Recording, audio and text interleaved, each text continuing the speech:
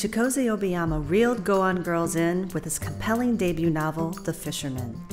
His novel touches on the socio-political situation in Nigeria, the prophesying madman being the British, and the recipients of the vision being the people of Nigeria. Some of the story is modeled after the family compound he grew up in Nigeria and the interaction of his older siblings. He is one of 12 children. He speaks Yoruba, Igbo, and English. He happened upon writing after studying economics in Nigeria when he took a literature course.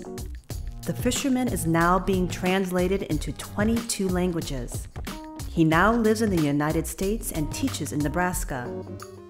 We'd like to invite 2014 Go-On Girl New Author winner Edward Kelsey Moore to the stage, along with this year's winner, Chikoze Obioma, to present this year's New Author Award.